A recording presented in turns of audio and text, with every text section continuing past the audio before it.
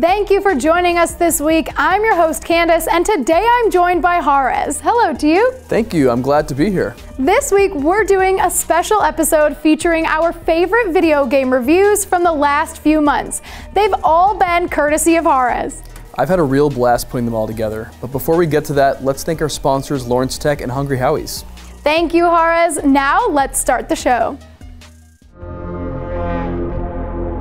Assassin's Creed Valhalla came out November 10th, the other big release of late 2020. Valhalla is the Viking fantasy that so many gamers have been waiting for. I played this game pretty much up until Cyberpunk came out, and even after it came out.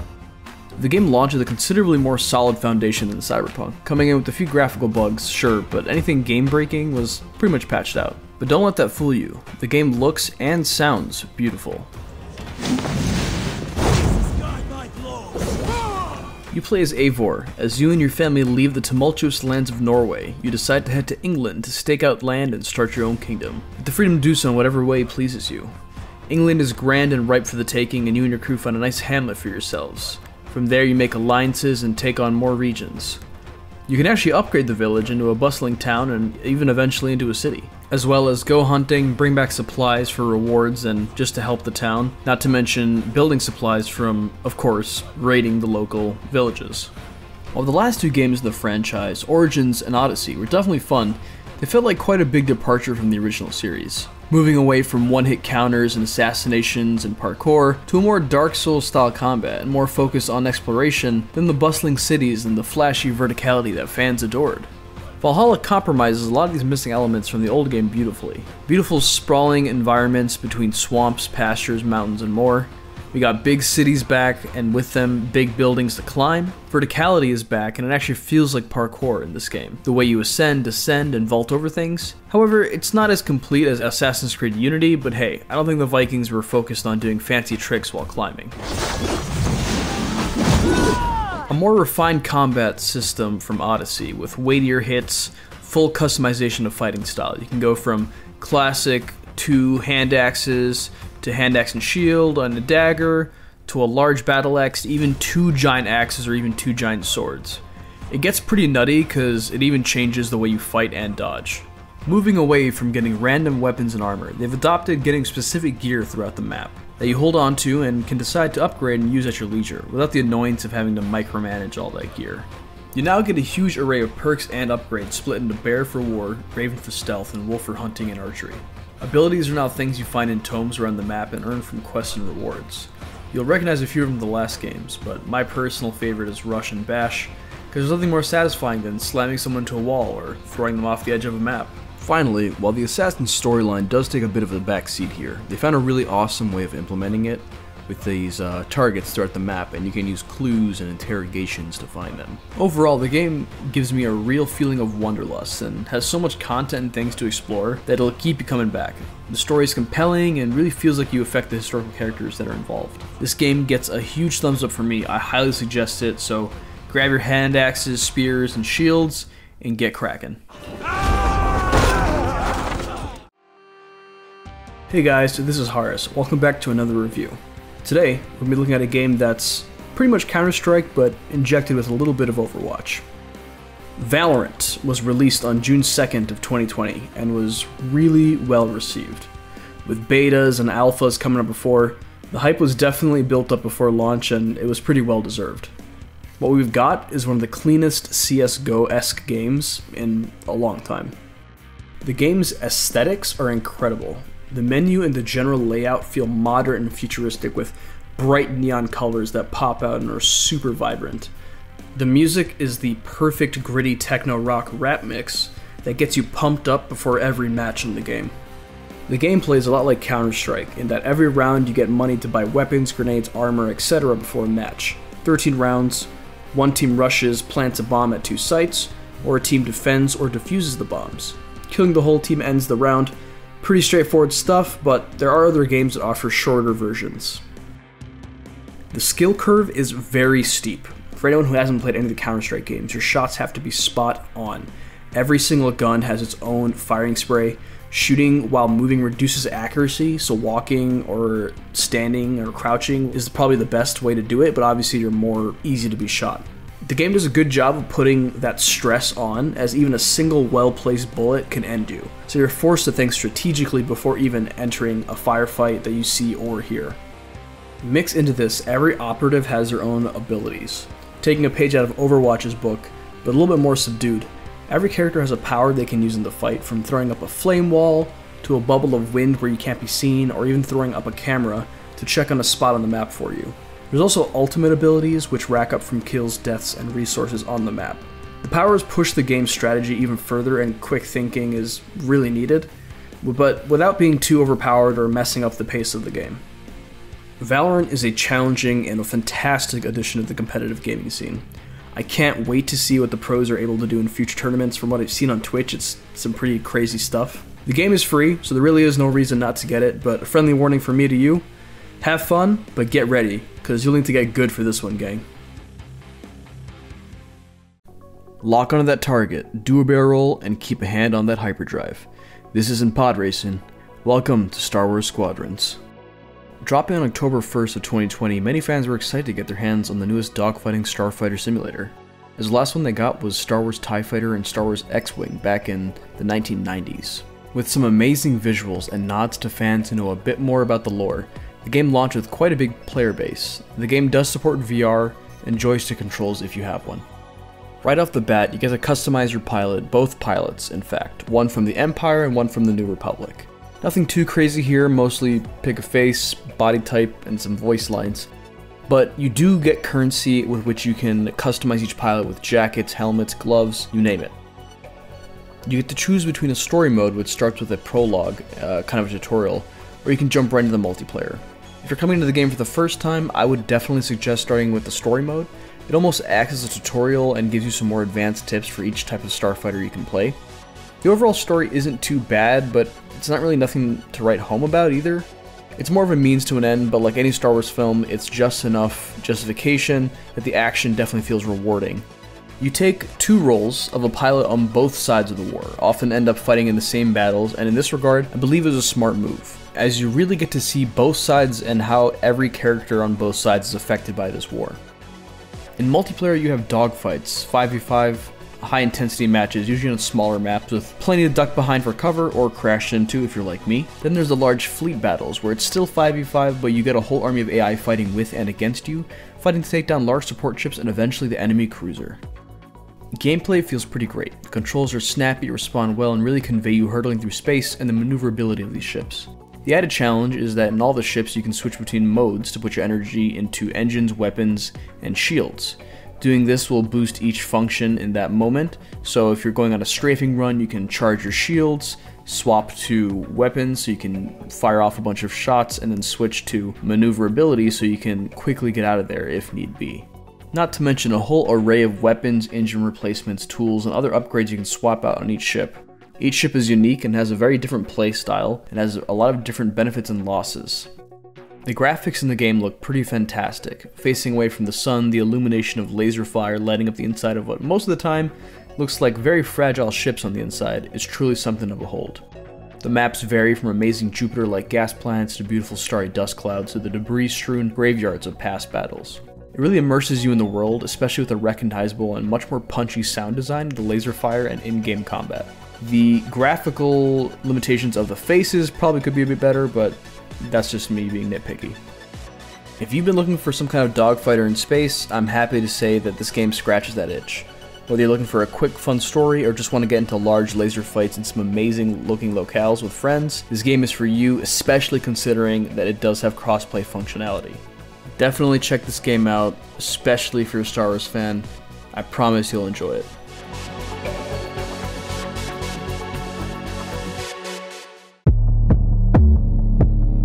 Hitman 3 is one of the first AAA games to come out in 2021 on January 20th. Releasing as a finale to the reboot series, the game definitely is a spectacular finish. While being labeled as a sequel, it acts really more like an expansion, as the gameplay is the same as the first two games, but the graphics have gotten a bit of a touch-up. It acts like a package game where if you've played either of the first two games, the story and the maps do carry over, but if you don't, you can always get the whole series within Hitman 3 for about $20 up, which is not a bad deal for all three games. If you haven't played the original two, you follow Agent 47, one of the best assassins for the ICA, a contract company that takes out high-profile targets, whether by classic gunning down or making it look more like an accident. Spoilers here, but during the first 2 games you start getting contracts from a shadow client. And you learn that all the contracts are against this secret organization, think like the Illuminati, named Providence. A lot of back and forth happens, double agents, triple agents, so on and so forth. The story can definitely get a bit convoluted, but does a really good job of tying into every element of the gameplay. Not to mention, this new 3rd game really wraps everything up quite nicely. IO has really staked its claim on the modern stealth genre. The gameplay always has this fantastic slow burn, locating the target, exploring the area for ways to make the hit happen, whether that's posing as a bartender and poisoning their champagne, nailing someone with a shovel as a team mascot, or even cracking someone with a coconut. The creativity and endless options really put the player in the driver's seat and really helps them feel like they really are the ones pulling the strings on how it's going to go down. Whether it's through sneaking around and getting disguises and finishing off that way, or just straight up having a shootout, it's really up to you. This is further pushed with how fantastic the maps are. There's about 6 total, not including the maps from the last 2 games, and these maps I'd say are probably the best in the series. Huge, plain to explore, so many opportunities and crazy ways to get close to the target. Crazy design like the tallest building in Dubai, underground clubs in Germany, and a neon-filled city in China. Whether it's posing as a detective solving a rich family's murder to only get close and then murder the family head, yeah, pretty ironic. Or posing as a volunteer in a shady science experiment to get close to your contract, the disguises and what you can do with them get pretty wacky. Not to mention the replayability. Side missions in these maps and online features called online contracts. You and other players can go to any of these maps, select up to 4 contracts, choose a desired way of completing it, weapon, outfit, and submit it online. You can then play these contracts, using hidden entryways and new weapons you can pick up from when you play the story mode. This creates what feels like a whole new set of contracts and a bunch of new ways to experiment with the game's wild, creative maps. If there's one thing I've learned from playing this game, is that Hitman is the king of the modern stealth genre.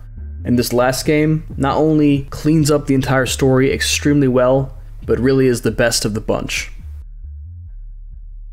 I was really excited for this one, guys. Scott Pilgrim vs. the World, the game, the complete edition, came out on January 14th to ecstatic and nostalgic fans like myself. I used to play this game all the time with my siblings back on the PS3, so to see a report was coming out, I could not wait.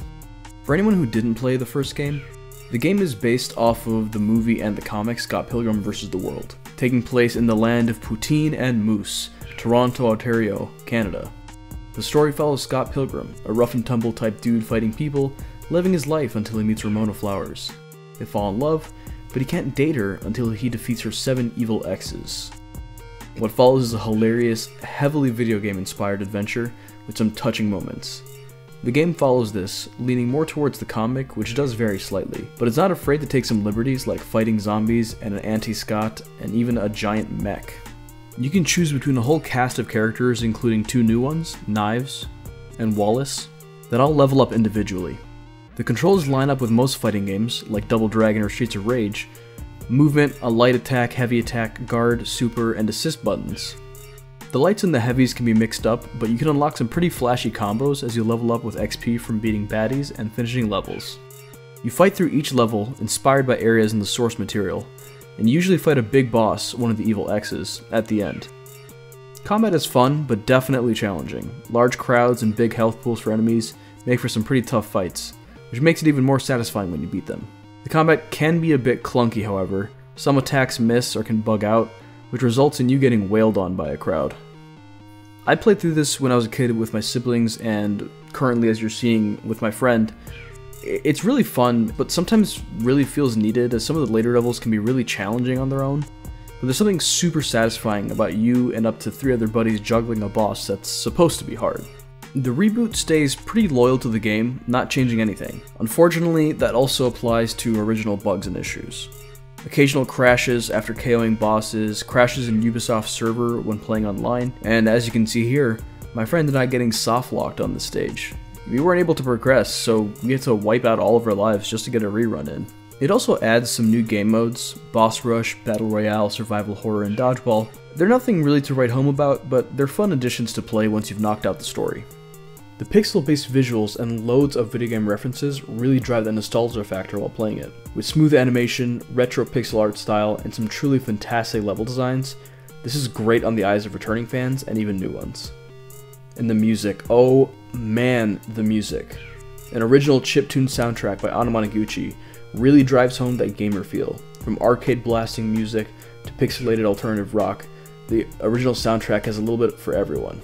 I could gush on and on about this game, but let me just summarize by saying this game will be just like how old fans remember it and has plenty for the new fans to love. While there are a few troublesome issues, they don't pop up often enough to really spoil the fun. This classic is a must-buy in my book.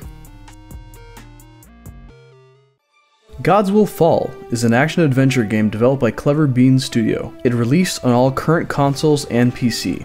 The story follows a group of humans hunting down the gods that have terrorized them for many years in strange new lands. After the intro cutscene, loosely explaining the story with some fantastic artwork, you show up on the shore of this island with 8 different warriors from different clans. Each has its own random weapons, skills, and even relationships with others that can give them bonuses. For example, if one character was saved by another, they'll get bonuses to save the other. Or, if a warrior's had a dream about dying in that dungeon, they do get negative bonuses going in. However, if they beat the dungeon, they get permanent buffs for overcoming the challenge. This back and forth between relationships, world events, and relations with the gods really makes each warrior feel like an individual and have their own weight and playstyle. Each warrior also has a backstory that you can look at that also sums up whatever has happened to them most recently.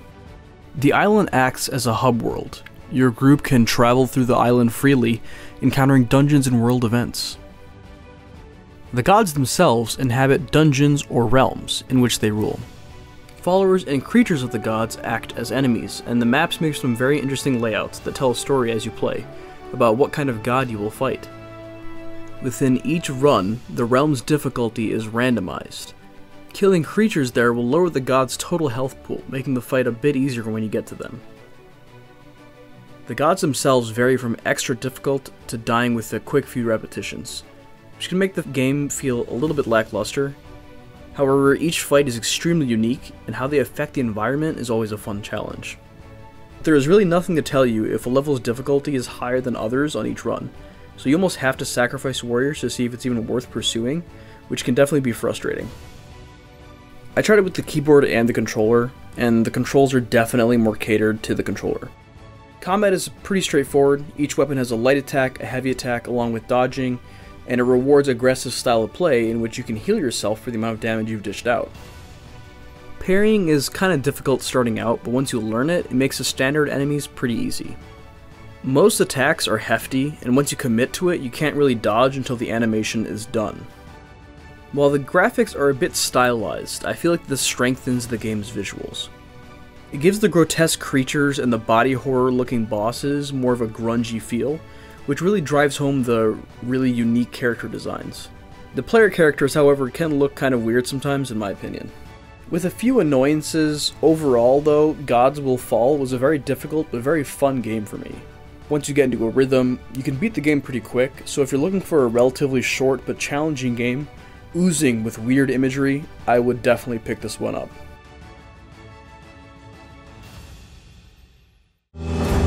Valheim came out February 2nd and was developed by Iron Gate AB. It's a survival adventure game based off Viking culture. Each new game takes place within a procedurally generated purgatory between each realm. An instant hit, almost 1 million players currently according to the reports. Let's get into why. Starting a new game, you see you're being taken through misty skies by a large crow, which then drops you off in the center of a ring of stones with strange symbols and runes. A smaller crow tells you that you've passed from Midgard, which is Earth as we know it, and have been tasked to find these godlike creatures, hunt them, and offer them to the gods themselves. A pretty simple story, although as the game is still in early access, we might see more. I've played both myself and with friends, and one of them made a pretty solid comparison. They said the game was a lot like a combination between Minecraft and RuneScape, with the combat of Dark Souls, and I couldn't have agreed better myself. The game is very stylized with its lo-fi pixelated art style. Up close you can see textures are pretty pixelated, but with the stylization of creatures and colors, this ends up working very well. Not to mention, despite the lo-fi look, the game is beautiful. The lighting and how well everything is generated takes it from looking like a pixel game to a truly beautiful landscape that almost seems to be fully designed by hand. Meadows, the swamps, mountains, all areas in the game look beautiful, if not haunting. Especially some currently unused areas like this one, with its giant webs and whatnot. My favorite part so far has been building a ship and traveling the seas with my friends in search of new islands and supplies. The core gameplay loop is trying to find shelter, chopping down trees, creating some kind of home, while fighting off creatures at night. The game takes into account the annoyance of the durability systems, and you can repair any items at a workbench without even using any materials. Skills like jumping, running, swinging, and axe increase dependent on the frequency that you use them. However, there's no real true leveling up system. The only way to increase your health and stamina is based off 1, how well rested you are, and 2, 3 different items of food you've eaten, as you can see in the bottom left here. Finally, the combat is challenging but feels fluid and is very rewarding. Many different fighting styles, weapons change up your combo style as well, blocking speeds and even movement speeds. The enemy designs are challenging but fun and creative. Swarms of grey dwarves or skeletons charging you, giant trolls battling on the plains, werewolves in the mountains, or even a sea serpent chasing you on a voyage. Each creature and design adds new challenges and gives everyone almost a unique experience and story you can share at the campfire each night. Finally, the boss battles are large-scale tests of combat and how well you've prepared. Challenging and fun, I would definitely suggest doing this with some friends. Valheim was a surprise for me. There's been plenty of survival and survival indie games, but Valheim was able to breathe some new life into this genre. With its challenging combat, fantastic art style, and quality of life upgrades, grab it as soon as possible. Grab 10 friends and get lost in this game. This is a must-have, and I can't wait to see more of the game when it gets closer to its full launch. 3D World garnering a lot of attention from pre-existing love for the original release. But we're going to be talking about the surprise, bite-sized adventure that came with it, Bowser's Fury. Following the story of Mario falling into a strange cat-like world that is being terrorized by a giant Godzilla-sized Bowser. After scaring Giga Bowser, also known as Godslayer Bowser in other translations, Bowser Jr. explains about how Bowser's anger combined with this mysterious black goo has changed him into something terrifying and different. He asks Mario for help, and Mario, being the ever good Samaritan, says he will. The story is definitely interesting, but simple enough they don't have to worry about the details too much. While you're exploring the strange archipelago known as Lake Lapcat, it can go from a fun, cheery jaunt into an anxiety-ridden escape as Giga Bowser appears, usually with a bit of rain. In the distance, you'll see Giga Bowser's shell start spinning, and when he finally returns, the world becomes dark, while Bowser fires spikes and fireballs from the sky while trying to roast you alive. Getting what's called a cat shine will light a lighthouse and scare him away temporarily, but he does always return. Him always coming back, combined with the randomness of it, creates some really fun moments when you're just enjoying yourself and then all of a sudden have to rush to find where the next cat shine is. There's also new blocks in the game which can be destroyed only by Bowser's flames, which can reveal new areas and even other shines as well. Finally, once you have enough shines, you can become Giga Cat Mario and face off against Bowser like a giant Godzilla battle. When you finally beat him, it unlocks new parts of Lake Lapcat. The controls are very smooth and play a lot like Mario Odyssey. They mixed in the dash function from the older games and added new abilities like the cat bell from 3D World, and the ability to even switch between power-ups at will. The levels are varied, but it's not excessive, and being able to travel between these islands on the lake almost seems like a vacation. I finished the game in about 2 to 3 hours, 4 to 5 if you're trying to 100% the game. It's a perfect amount of Mario, and honestly, I would not be opposed to more small adventures like this from Nintendo. Bowser's Fury has some really interesting game elements and some much needed quality of life additions. Just the right amount of collectibles and visually fun to explore, Bowser's Fury is the perfect quick little adventure, definitely worth playing if you're picking up the new packaged game.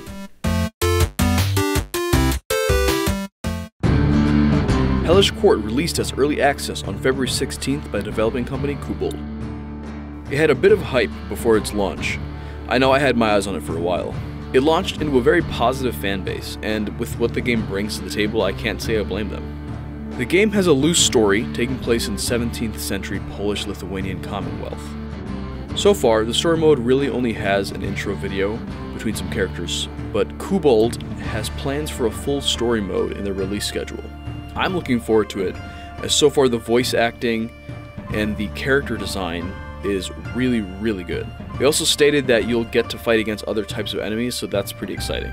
The game is entirely built on physics-based models, so a strike of a blade or a fist will actually cause something to fly back in response. This ends up working so well with the fighting style of the game.